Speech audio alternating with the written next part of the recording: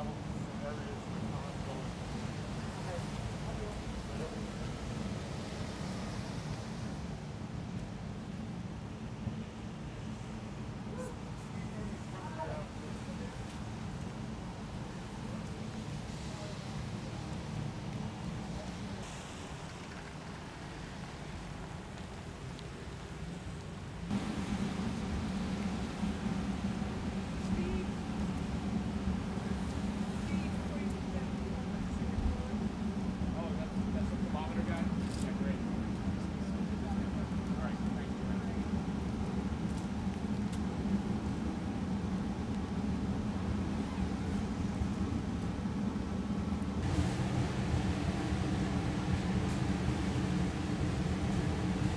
For the testing, that test, we can either do both tests, or yes, we would just do the influenza test.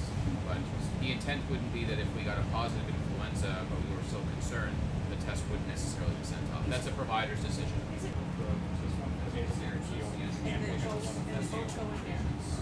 then you need to do This and back. So don't put this. 20 plus years of experience. they are. They're on your workstation. All right.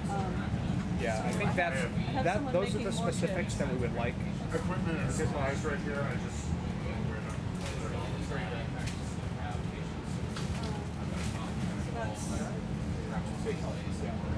So I need to put the rapid flues up here. We set up that tent outside of our emergency department, as I described earlier, to enable us to be able to rapidly and efficiently and effectively take care of a number of patients who really don't need full treatment services in the emergency department, but rather need to be assessed by a healthcare provider and, if necessary, tested. And so that's what that tent is really there to serve, because we knew that we'd be having an influx of patients who only need that level of care and that level of service. I'll bring you down the floor. It's a high wall.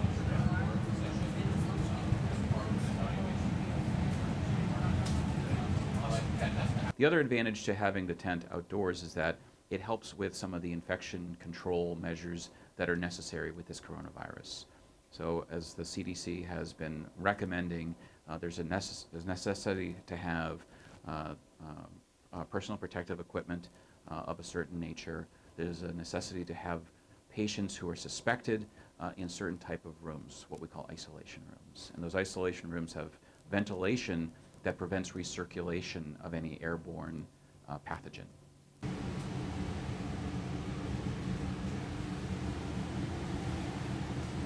What I do is I screen everybody coming through our doors for COVID, for the actual risk factors regarding COVID.